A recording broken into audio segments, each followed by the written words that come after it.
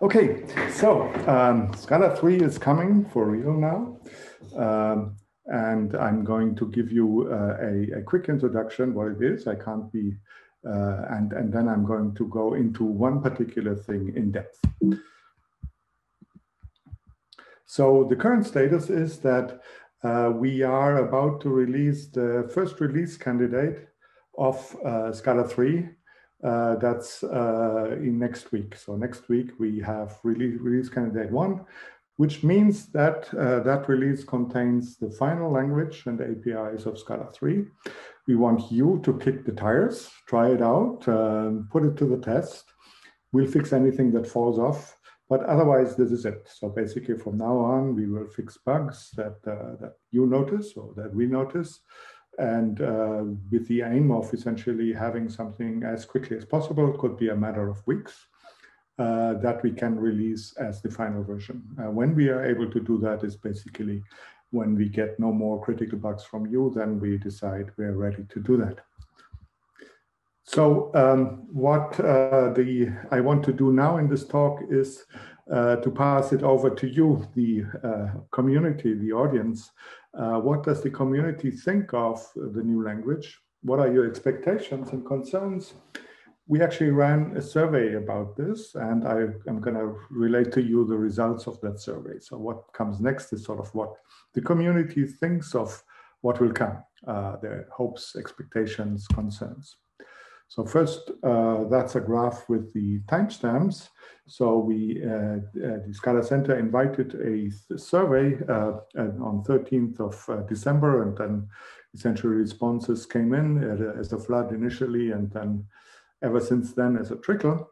Overall, we got 578 answers, including a total of 413 comments across 5 comment sections. So I'm going to show you a little bit what the answers and comments were.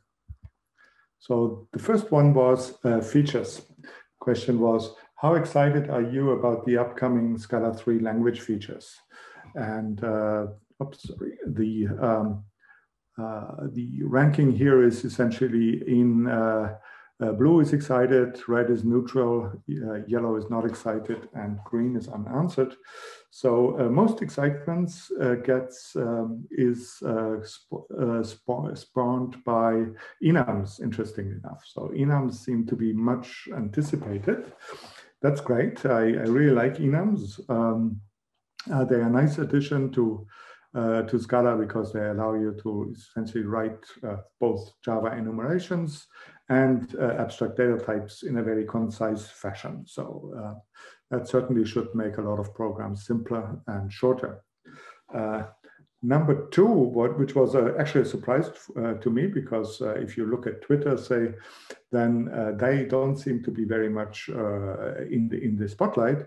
Number 2 were union and intersection types. Most people are excited about them. So intersection types are actually not that new. They're mostly what we already had with just cleaned up so that they now have nice algebraic laws that you can build on. And but union types, which are the duals of intersections, they are new. So it's interesting that they get such a warm reception. Union types, I anticipate, will be really useful for interop with other languages, notably in JavaScript. JavaScript has a lot of union types. So having them in Scala will help understand the environment there. And also in some high performance code where essentially we want to have unions without having to have a wrapper type, without having to box. Number 3 is extension methods. That's also something that I anticipate will be really hugely important. I would actually have put extension methods at number 1 because from essentially the use profile that I have now, they somehow seem to crop up everywhere. So extension methods are warmly received and I believe really important. Number 4 is something rather heavyweight. That's type class derivation. So think shapeless or Scala Z deriving or things like that. So what type class derivation gives you is we have put that in a very simple package in the language. So the package is very simple to use. You just write a class, and then you write extends some superclasses, and then you can also write derives, and then comes some type classes that it derives. And that's all you ever have to do, and you get the behavior of the type classes that way. Of course, there's some work to be done by the type class providers, people who write the type classes, to essentially make them presentable to this framework. And that's essentially where the hard parts are. But the expectation is that you will essentially only have a few designers of those library type classes, and they have to know their stuff, of course, and they might essentially have to suffer a little bit to get it right, but then everybody can use that, make use of that. So that should be great. Number 5 is opaque type aliases, and I'm going to talk a little bit more about that, so I'm going to skip it here. So it's also interesting that this is so high up the list. Number 6 is explicit nulls. So explicit nulls, I should actually say that's still sort of in trial state. We haven't, it's under a Y option, -Y explicit nulls in the compiler right now. And essentially we are tipping our toes in the water here to see how it goes. But I expect it will be fully integrated over the time of essentially the 3.3.1, 3.2 release, I guess. So right now you get it under a Y option, and in the future, I hope it will be the standard. Number 7 is something that I actually also care a lot about, maybe even more than extension methods. That's essentially cleanup of implicits given and using. Then we have top-level definitions. That's really nice because it lets you write very simple programs without the boilerplate, and it sort of blurs the distinction between scripts and full programs. Number 9 is again something pretty heavyweight. That's match types, which let give you essentially full-blown type level computation without the use of complicated implicits. Think age lists. Yeah, instead of age lists, you can get essentially do the same computations with tuples directly. No implicits are needed. The number I forgot to count, probably 10, is another heavy type level construct. Polymorphic function types. No, sorry, it's not type level, it's value level, but it's heavyweight, or it's very powerful in the sense that now you can have function types of polymorphic functions. So not just A to B, but for all A to B, something like that. Multiversal equality is a safety feature that essentially makes equality more picky, that you can't compare things which are nonsensical with each other. New macros, that's essentially a huge change. The old macro system has been replaced wholesale. There's nothing left of it. And what we have is a set of new abstractions based on inline, quote, and splice, which have much, much better foundations and are much safer than the previous macros that we had before. Kind polymorphism, and now it gets really esoteric, dependent function types, inline, optional braces, context functions, programmatic structural types, so that's sort of the long tail, export classes, main methods, so you don't need to write an app object anymore. You can just write a main method directly as a top-level method, and that will be your program. And creator applications came last. So that's the thing that let you drop the new. So that was essentially the initial expectation. So of course, we expect that to change as people get more experience with these features. So one very controversial thing, of course, what is optional braces? So there was an answer, how excited are you about optional braces? So the excited is in the majority, but not the absolute majority. So it's 40% excited, 28% not excited, and 28% neutral. So I guess the neutral people are sitting on the fence and wait how it's going to work out, which is a very sensible attitude to take right now. Almost everybody has an opinion, only 2% didn't answer that. So I personally have very high hope that we essentially get a modern syntax that doesn't use extraneous lexical tokens like these braces, but we'll see how it works out. And in any case, as the title says, it's optional braces. So braces can be left out in many situations. But of course, if you don't like them, you can still continue to write them and will be able to do so for forever. Okay, so if we look at the comments, then that's of course, so that's people who actually wrote something and just didn't click a box. So then you see that most of the comments actually go to syntax, where there are more concerns. Well, you would expect comments to be mostly concerns and rather than praise, because you would assume that essentially if people are happy, then they don't need to write about it. But if they have concerns, they will. So syntax is mostly concern and request and very active in this thing. General is mostly praise. Then we had several concerns and praises in both sides for opaque types. And then we have a long tail for the rest. So then we asked about tooling. So how important is it for you that the Scala 3 supports that the following tools support Scala 3. So that was interesting. Top of the rank is actually SBT.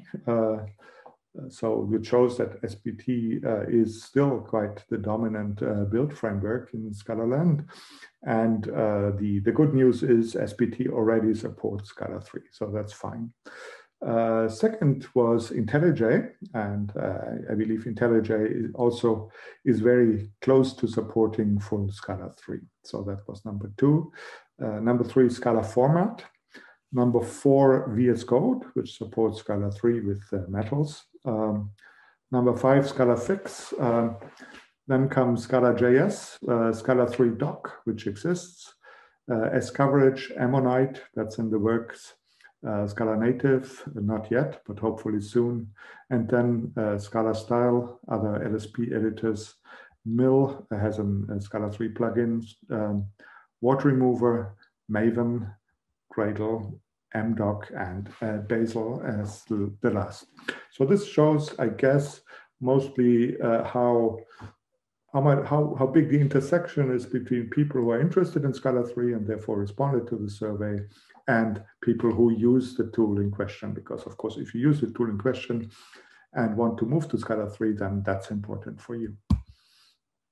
So for the migration, we asked, well, what are your concerns with migration? Since Scala 3 is such a big release, of course, that is going to be a big concern for many, but where exactly are the concerns?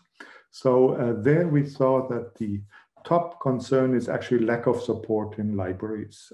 So that means that the top concerns is not so much the language or the tooling, but essentially before you can move, all the other libraries have to move.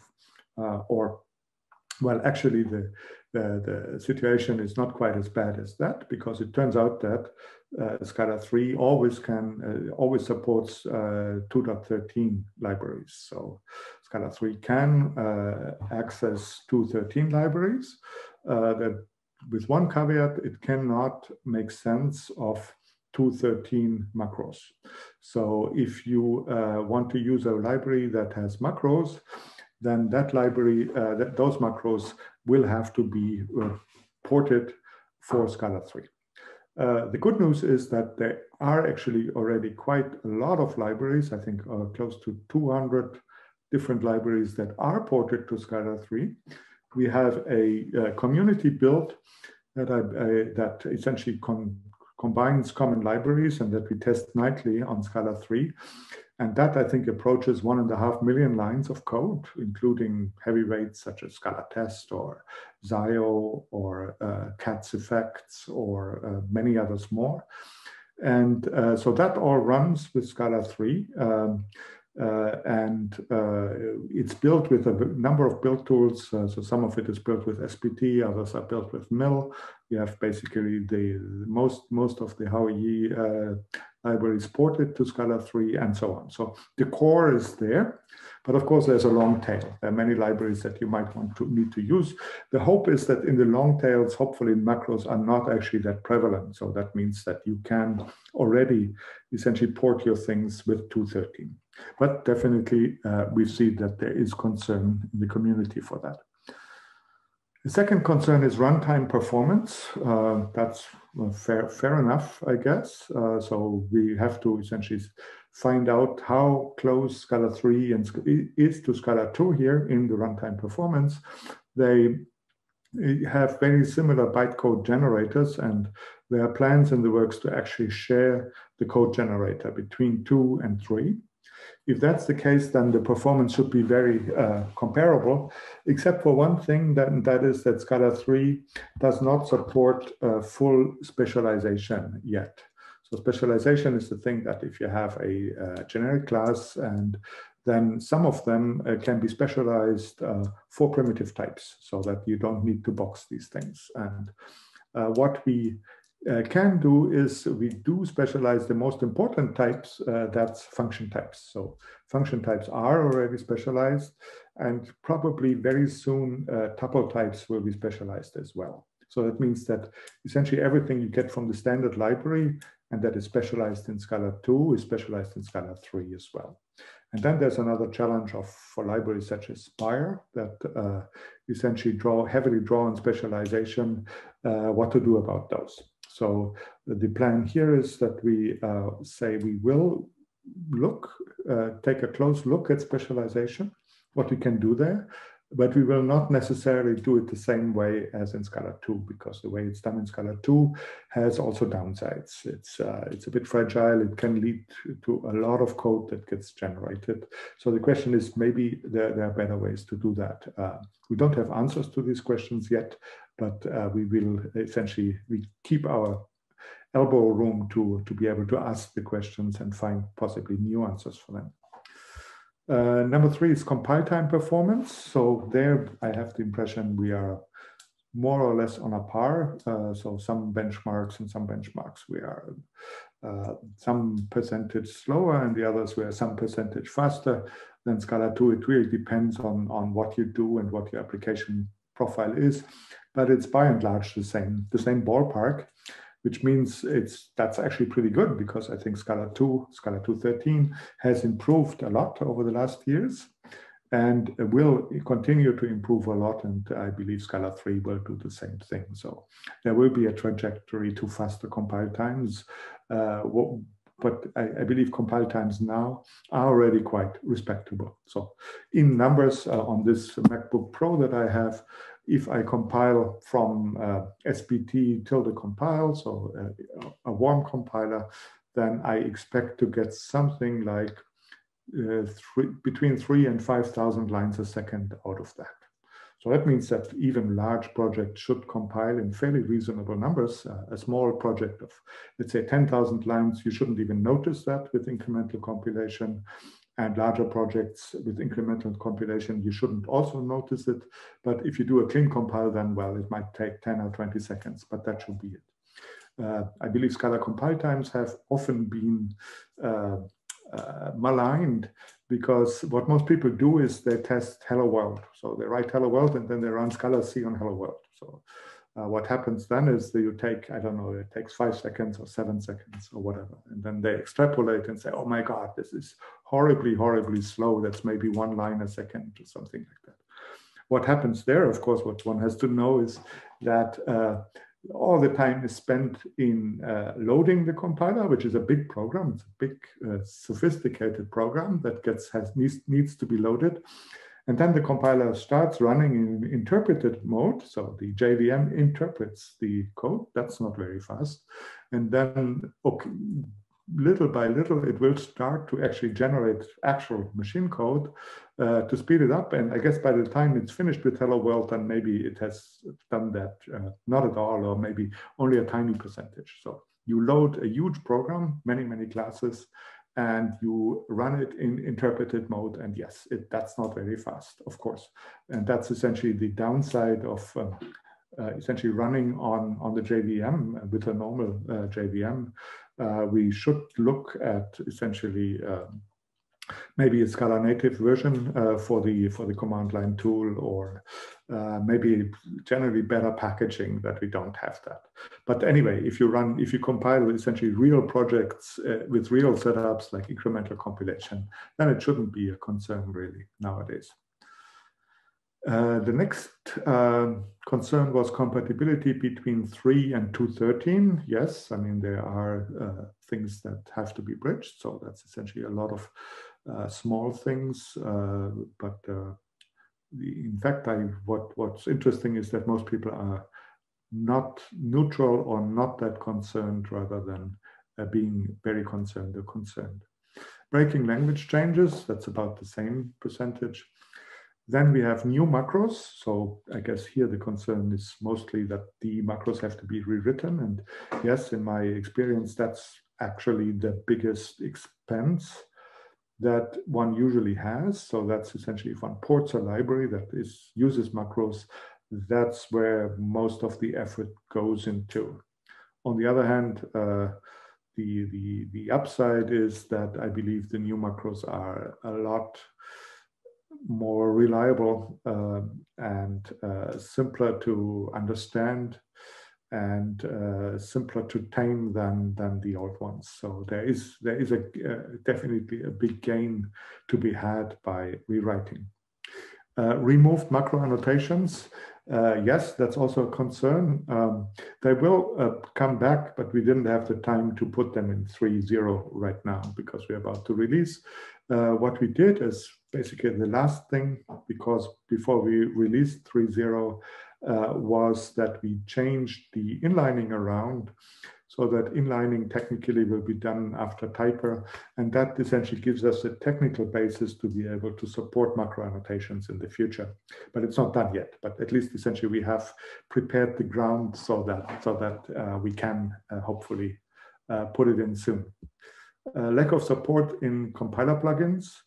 So that's another thing that the Scala 3 has compiler plugins, but the architecture has changed and there are more restrictions. So in Scala 3, a compiler plugin will have to run after typer. That means that the program that the user writes and sees has to pass the parser and the typer, which means that basically that you cannot change the language anymore. Compiler plugins that ran before typer in the parser, after parser, that they could essentially create new syntax, allow new syntax in the language, and that essentially caused a lot of variation and also confusion, I would say, in the syntax. So those macros are supported only in experimental mode. That means only for nightlies, but not in stable releases. And finally, we have some missing compiler options. So if you, that's, I imagine, something that will come. If you miss a compiler option, then please speak up and we'll see whether we can put that in soon. Okay, the other thing that was interesting was, where do people get their communication from? Turns out blog posts on scalalang.org are actually quite effective. About 50% get it from there. Twitter is quite widespread, so almost 50% get it from Twitter. From the GitHub releases, we have is in third place. Reddit, also quite a few, which we should take to heart, because I think the Scala Center and generally the Scala implementers have absolutely zero presence on Reddit. So that's pretty self-managed. I don't know what the user, what goes on Reddit most times. Announcement on contributors scalalang.org. So that's essentially the discourse pages. That's also a quarter. So that's essentially the more for the insiders, as the title says, contributors scalalang.org. That's where I personally hang out most of the time, because essentially we want to discuss everything we do. We discuss there. Email newsletters, Gitter, and then announcements on user.scalalang.org. So there we see that's a bit neglected compared to contributors, and I guess we should change that. and finally Discord. So what if we break that up and have said, well, essentially most of it is scalalang.org and Twitter and some GitHub releases, but there were also quite a few newsletters, and for newsletters in particular, 60 Commons identified the Scala Times newsletter as one of their sources of information about Scala. That was the most common. So that it's great to have Scala Times. Thank you, people who run Scala Times. You do really an essential service to the community here. And then we have also others, O'Reilly Learning Books, Telegram communities, Zio newsletters, Medium blogs, the SIPs, and so on. Okay, so that was your feedback. So what's my take on it? So what is Scala 3? What do I expect from Scala 3? So my take is that with Scala 3, we've tried to come up with a language that's as clean and simple as possible, and that tames some of the power of Scala. So simple and clean, but also safer than before. Before we traded simplicity for, well, we're not gonna, essentially, you have an unlimited space of things that you can do yourself, and there might be some sharp edges, and that's on you, basically. We trust you to do the right thing. And over the last 15 years that Scala 2 existed, we've noted that some of these edges are sharper than others, and we should do something about that, that people don't continuously get cut by them. So when I say simplicity, then of course simplicity has to be measured against power. So essentially, if you have a toy language that can't do much, or a language that doesn't have static types, or a language that doesn't really support functional programming, then you can be simpler than other languages. But a language that has all these things, that it's a challenge to essentially keep that as simple as possible. And I'm not saying yet we've risen to the challenge, but we have taken up the challenge. So that's, I think, what we can say about that one. So if we look at simplicity, then one thing that I have studied a while ago, I'm not exactly sure, I think the numbers have changed probably a little bit since then, is grammar size in lines. And there it's actually a big surprise that Scala is actually quite on the lower end of languages. So if you look at the lower end of languages, then, well, the lowest one is Python. That's actually no surprise. Python is a very simple language. It's not functional. It doesn't have types, or at least at the time it didn't. So it doesn't essentially, that didn't measure extensions such as the types in Python, and that didn't measure any of the latest additions like pattern matching. So I guess with those, Python would also, the bar graph would go a little bit up here. The second one was Haskell, but then again, it's actually not super fair because that's Haskell 98. So that's essentially the language that nobody uses. So what everybody uses is this language Haskell plus any sub-combination of more than 80 language extensions. So if I had added all these language extensions, then Haskell would probably be very high up in this bar graph.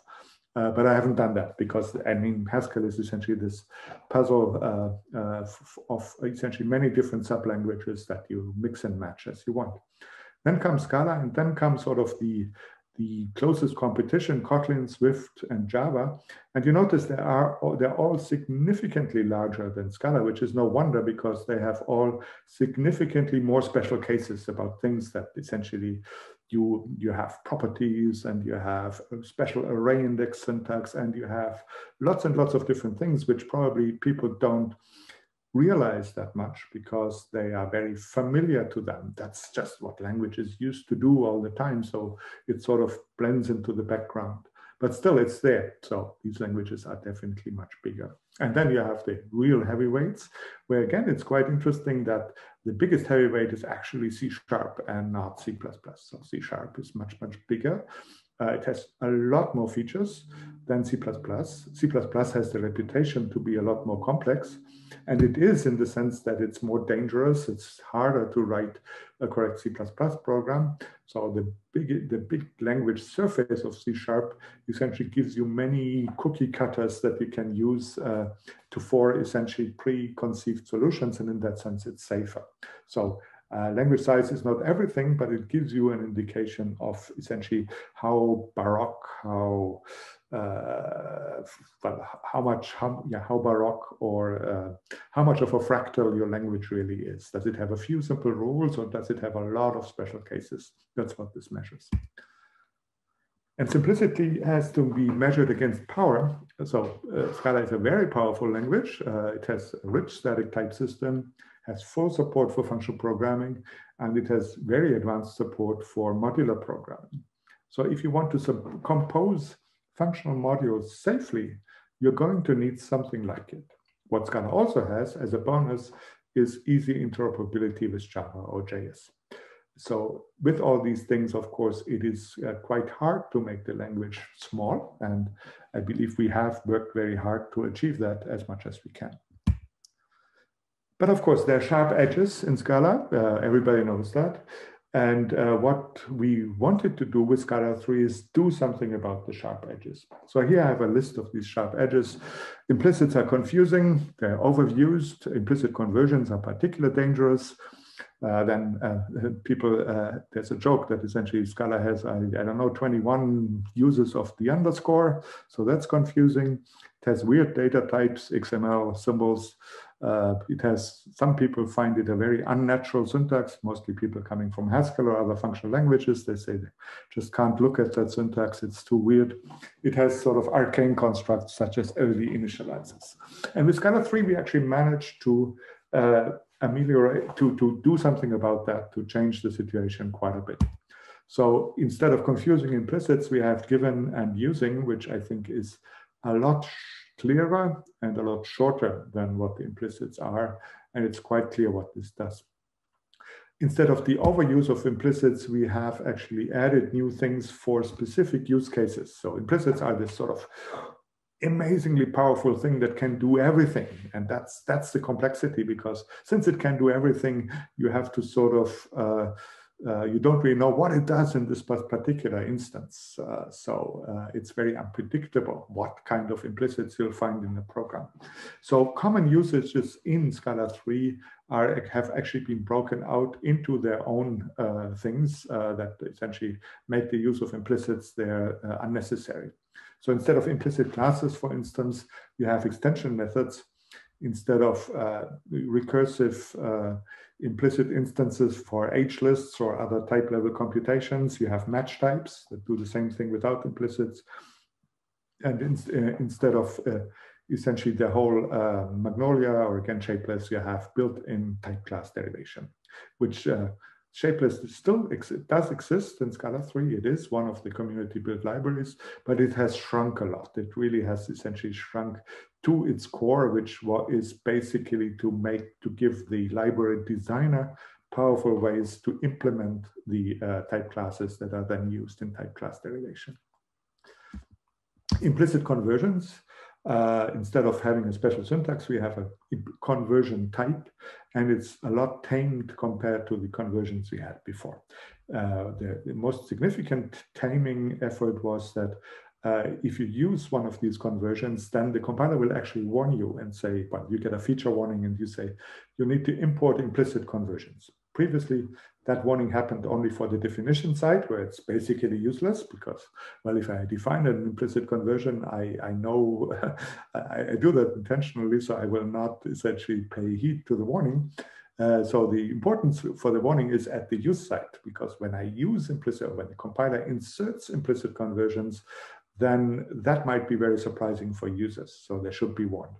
And that's probably something we'll work more in the future. I believe the end goal will be that implicit conversions should be unnecessary in Scala in the future. We're not quite there yet, but that's a goal to work towards too. Many uses of underscore, they're all gone except for two. So 2 uses is okay, I guess. If you use an underscore where you would define something, then it just means no name. It's unnamed. So for instance, a wildcard in a parameter, you could define a parameter, a wildcard in a pattern. You could define a pattern variable, X, or you say, well, it's a placeholder. I don't need a variable there. I don't want to name it because I'm not going to use it. Then you write the underscore. And if you use it in expressions or in the future types, then it means parameter. So it means it's something, it's a parameter that essentially scopes over the outside of that expression. The weird data types like XML and symbols have been dropped. XML literals are still there, but deprecated and will go away in the future. The unnatural syntax has been cleaned up a lot, I think, with optional braces and quiet control syntax and many other things. So I believe the new syntax is really a joy to read. And early initializers have been replaced by trait parameters. And there's lots and lots of other things more. So one other thing that I believe will be significant is that in the future, the language is going to be a lot stricter about whether you write methods infix or with a dot. So basically, when you declare a method, you say whether it should be written infix or with a dot, which means that we would really standardize to normal dot syntax. Unless you write an infix thing at the declaration, everybody should write dots. And that sort of avoids the choice paralysis and sort of the unnecessary variation that you have many, many different styles, and the way one person writes a Scala program looks weird or looks strange to the way that another person reads it. And before somebody says, yes, but what about optional braces? That's, in my experience, not at all the case. So it's basically just like now, where sometimes you can write braces around a single statement, and sometimes you can leave them off. It's the same feeling. So sometimes you write them, and sometimes you leave them off, and you can mix it. And it's just essentially, it blends into the background. It doesn't really feel like two ways to do these things at all. So the challenge, I'm not saying that everything is solved already. So the challenge we are facing, I believe, is that Scala could be the simplest language in the universe and still be regarded as incredibly complex. So why is that?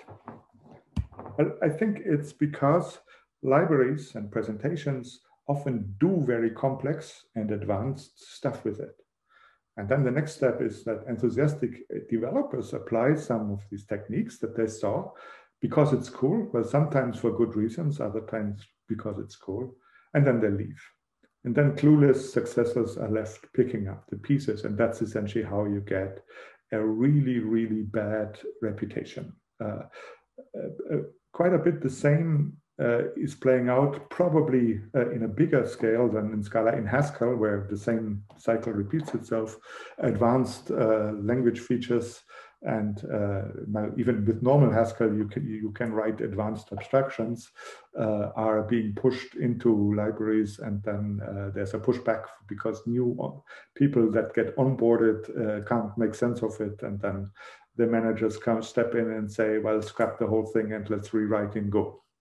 So we can avoid that only from a technical standpoint if we dump down the language so that it doesn't let you do the complex stuff. And that is, for Scala, is not an option. So Scala is not that language. So it means that this is a persistent problem that we have to face as a community, and that has to be essentially tackled by the personal choices of every one of us. But there's hope, because I believe that the community is increasingly embracing the principle of least power, so as exemplified, let's say, in what I call the Singapore stack. And also it's increasingly embracing Scala's unique value proposition to fuse functions and objects. So when Scala came out, I mean, in my head, it was always that essentially Scala is the language that fuses functions and objects. And there's a good reason, because I believe it gives you a very powerful and practical programming style. But it was just my head. I'm just a single guy. So it turned out, well, no surprise in retrospect, of course, that it takes a huge effort to have a community converge on that. and the neighboring communities of, let's say, Java or Haskell or pure functional programming, they have existed both for 25, 30 years. So they have developed this culture of either pure functional programming or essentially class-based object-oriented programming for a long time. So during that 25 years, people essentially go to university or take other courses. They're junior programmers, they're senior programmers, they mentor others and things like that. Afterwards, you have really a culture. And when Scala came out, there was absolutely nothing. So nobody was in this space. And that's also quite natural then, that people sort of wanted to say, well, this language is cool, but I know nothing about it. Let's take it and imitate what I know from others, from other communities, because a lot more is published and there's a lot more learning. And that led, I think, to the split of Scala as a better Java and Scala as Haskell on the JVM, where really it should be neither. It should be its own thing. I believe really it is quite a unique value proposition, which is neither a Haskell on the JVM nor a better Java. And I believe gradually more and more the community is accepting that and is embracing that and is essentially making it their thing. And so I'm actually quite hopeful that we will have a much more productive and influential programming environment over the next 10 years than what we had over the last 10 years. And I believe Scala 3 is intended to be a fresh start for that. So we cleared out much complexity in the language, as much as we could, so that libraries can shine and applications can prosper. So I still have not a lot. I'll have to abbreviate that a little bit. So in the rest of the talk, what I wanted to do is, I can't possibly do justice to all the features in Scala 3. So I thought that over the next series of talks I give, I'll do one feature each talk. And maybe that feature will have I'll have to pick up the details for the next talk because we won't have that much time anymore. So what I want to do is I want to give you a quick look at at opaque type aliases and what they are. I just pick out one because I think it's particularly interesting and it showcases essentially Scala, the nature of Scala in a way which is very nice. So let me just switch to the iPad and share the screen.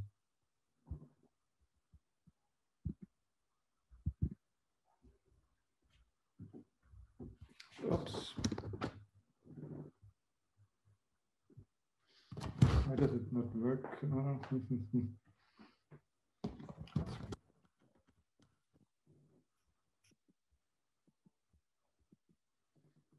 Should have. No, doesn't recognize it. Okay. Okay. Oh yeah. Now it comes. Sorry. This is very weird because I used this thing. Okay? Yeah, it's okay. Okay. Should be good. Okay, now we're good. Yeah, it's completely weird because I was using this thing every week over the past term to do remote lectures, and somehow it has forgotten everything and starts from the start. I see. Okay. Okay. So let me do that. So what I'm going to talk about is opaque type aliases. So opaque type aliases, in short, it looks like this. So we say it's you write opaque type and then a name and then a right-hand side. So for what this thing here will do is it would give you a new type username, which is abstract, and it's represented as a string, but you know that only where you define the username. Everywhere else and where you use the username, you do not know that it's equal to a string. So that's the introduction of that. So it replaces to some degree value classes, even though value classes are still available in Scala. So as an example, I want to do something that we have in Scala 3, and that's immutable arrays. So we should have had this a long time ago. Arrays are the most efficient data structure. So why do we have only the mutable form if everywhere else we emphasize immutability? So Scala 3 has immutable arrays. And if we had written immutable arrays as value classes, which we haven't done, so I'll show you the opaque types immediately afterwards, then we would have written it like this. We would have said, well, it's the class I array, it extends anyval, and then we give you the core functions, length and apply, but there's no update. And then we have to also essentially give you all the other functions, map and so on. And we have to give you a constructor in the companion object to create immutable arrays. So that's what you would do if these things were value classes.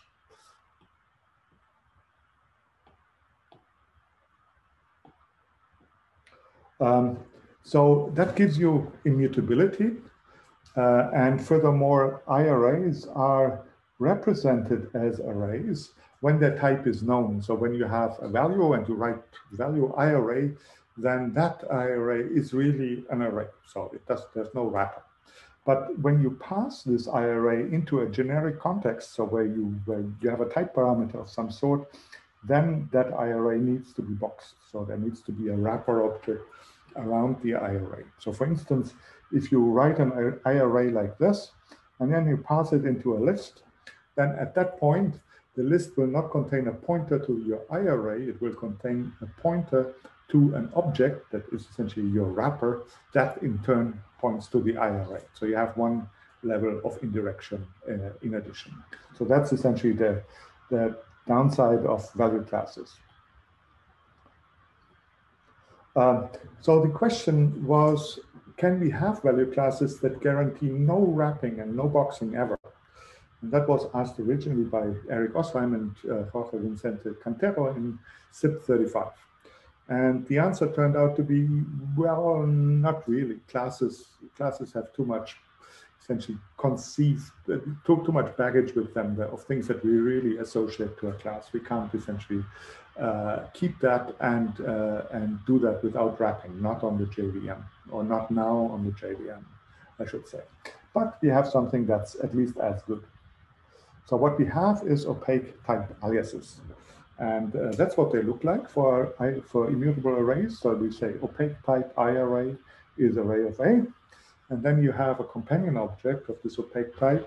And there you now define all the methods that you have on I arrays as extension methods. So extension methods, they're written like this. So here you have a collective extension.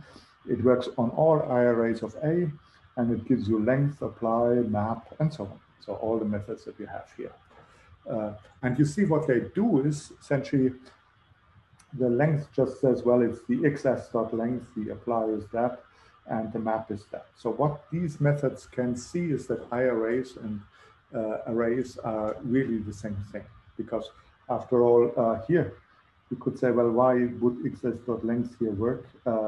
And the answer is, well, it knows that I array is an alias of array, so array has a length field, so I can call it like this. And the same thing for application. Array has an apply method, so I can call it like this. So if you write it that way, then I array always has the same representation as array. It gets never boxed, and it's still immutable because we haven't gotten the update method among the extension methods that we have defined. So how does that work? Well, at some points, the compiler knows that I array and array is the same type. And at other points, it thinks that I array is an abstract type that's different from everything else. So how is that precisely defined and implemented? Well, where does the compiler know that they're the same? It knows that they're the same in the class or object that surrounds the alias, and in the opaque type's companion object, if there's one. So that's the rules. Okay, so how do we implement that? So one possibility would be to say, well, the type I array and array, they're always different. But there are implicit conversions between them. And these conversions, they can be hidden using standard visibility techniques. That's basically the design of new type in Haskell, but it's not what we've done in Scala 3. Why not? Well, implicit conversions are icky. I just said we want to get rid of them, so we're not going to introduce new ones. And they're also hard to work here in all contexts. So for instance, we also would like to have in a particular context that a list of IRA of int is the same as a list of array of int. So do we need a separate conversion for that, or can we somehow have one for all of them? It's a little bit tricky. And also, Scala already has a way to use abstract types, which actually turns out is very close, and we should use that. So let's have a look at how we would do the same thing with abstract types. So let's forget about opaque types. Can we do these things just with abstract types that we have in Scala? And the answer is yes, we could. We could have, let's say, a trait API, and it would have a type IRA, and that would be an abstract type. We wouldn't know what it is. And then we could have an object, a private object,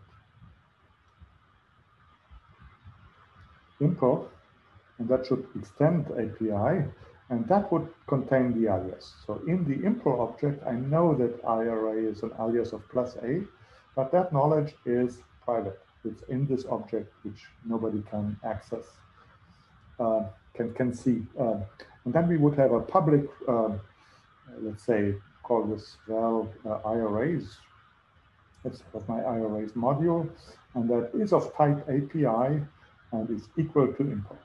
So here I have the abstraction that I said, well, what everybody else will see is just the API, but I have implemented that with the alias.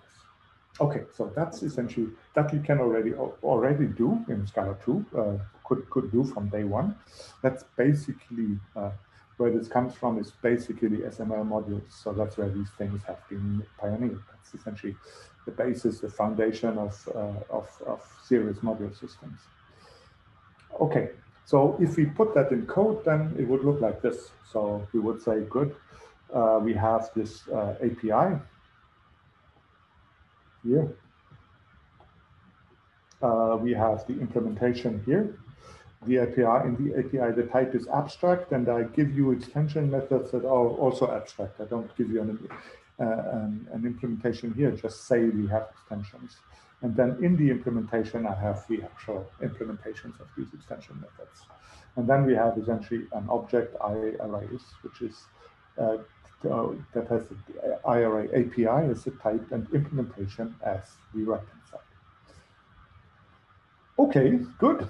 So that's promising, but there's still things to improve. So for instance, if we do it this way, then the compiler actually doesn't know that IRA and RA are really the same, because, well, here we have one implementation that implements an IRA as an array, but I could have others. So the compiler doesn't really know that. Without a whole program analysis, that wouldn't be possible. So the compiler can't really optimize in the knowledge that you say, well, you have an IRA, but I know it's really a normal array, and I can optimize with that. So that's one thing. There's also quite a lot of essentially pre-organization. I had to define the API, the implementation, the facade, and so on. Can we avoid that? And the surprising answer is yes, almost. It was again something that we already have, and that's self-type. So with self-types, we can split the internal view of an object from its external view. So the way that works is that is actually not fully correct, but to understand it's a good way to do it that way, is to say, well, we define our object IRAs, and it has an abstract type IRA, so that's essentially what everybody else sees. And it has a self-type that says the type of the type of this in this object is really the type, a type that says IRA of A is array of A. Ha. So that means that inside, I know that IRA of A is the same as array of A, but outside I don't.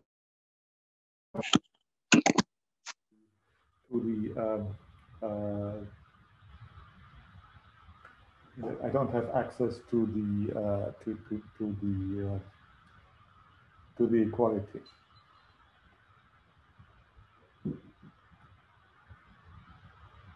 Okay, so what that means is that we, well, okay, sorry. Yeah, let me just skip. Uh, yeah, so the reason why this is so is that if we look at the latest equality here, then what this really says is that's just an abbreviation for this one here. So if we talk inside the object IArrays about IArray of A, then it's really this dot IArray of A. And that way we get the type of this here, and the type of this says, well, IArray of A is the same as A, as array of A, and that's how I get it. So that's the trick. Okay, so do we need opaque type aliases at all, or could the programmer apply the self-type technique herself? After all, I've shown you how to do it, so maybe there's no need for it. Well, actually, it's not quite as simple because objects cannot have self-types. They have essentially, their self-type is just essentially a singleton type to the object value, and also at least as long as a class is concrete, so not abstract, it has to conform to the declared self-type. And in that construction, it wouldn't work because the declared self-type says it's an alias, and the actual value in the class just says it's an abstract type. So we need a little magic, but we really need only a tiny amount, not much at all. So that's quite interesting. Okay, I'll skip that with the bounds because we're out of time. So that's another interesting thing. So a question here is, well, how niche is that really? And the beautiful thing is that, in fact, it's pretty central.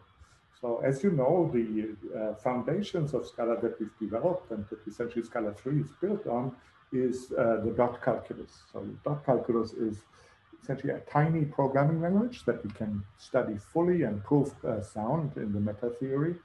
And here it is. So that's essentially all we have in the dot calculus.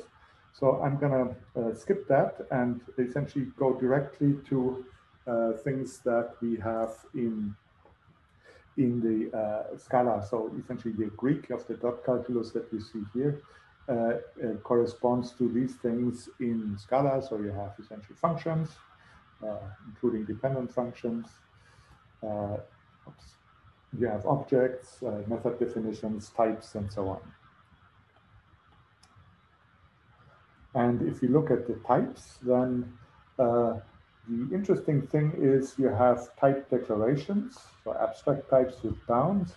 You have intersections, and you have sorry, no, now I have to go back to the Greek because the slide doesn't have it. And you have these self-types. So that's essentially in the Greek an object. So it says the X, that's the this. The T here is the type of the this, and then it has a bunch of definitions. So what you see here is you have the self-types, you have the intersection, and you have the abstract types, which is essentially this thing here in the Greek. And with these three things, you build opaque types. So you could say opaque types is really a natural outgrowth of what we have at the very, very core of Scala. Okay, so one question is, well, now we have opaque types and value classes. Which one should you prefer? So I believe there are some benefits to value classes. Tostring works. So toString can be customized for a value class as opposed to the type it wraps. Pattern matching works, and there's no boxing as long as the type is known. The big advantage of opaque types is no boxing ever, and essentially stronger abstraction. So if you care about parametricity, then also opaque types give you that, but value classes, not really. So I believe in the future, conceptually, value classes, they're essentially just wrappers around their elements, and the wrappers happen to be unboxed. But there's still a type in the wrapper. The wrapper gives you the runtime type and makes sure toString and pattern matching work. But unboxed wrappers don't exist on the JVM today, so with value classes, we apply a trick that we set for monomorphic occurrences where the type is precisely known of classes with a single element. We can avoid the wrapper. We know everything. We know the type. We can essentially generate code to do everything explicitly. But as soon as we pass into a generic context, we need to box, and that's the price.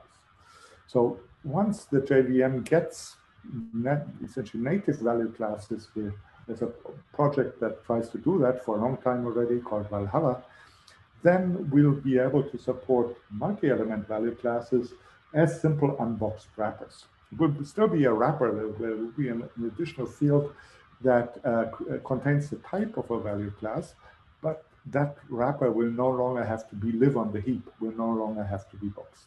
So in that future, opaque type aliases and value classes have clearly different paths. So an opaque type alias is an alias that is essentially abstract. You don't know what it is in most of your programs. And value classes are essentially a general form of wrapper. Oops. Sorry.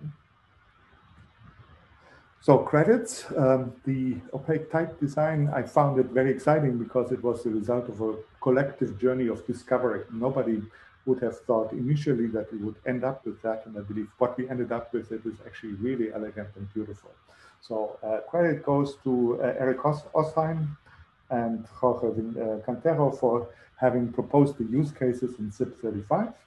Then Adrien Morse had this idea with the self-types. Guillaume Martres proposed to generalize the transparent scope to the enclosing class, so that's the current design. And Lionel Parot was the first to have proposed bounds for opaque types, which is something that we skipped. And that's the end of my talk. Thank you for staying with me. And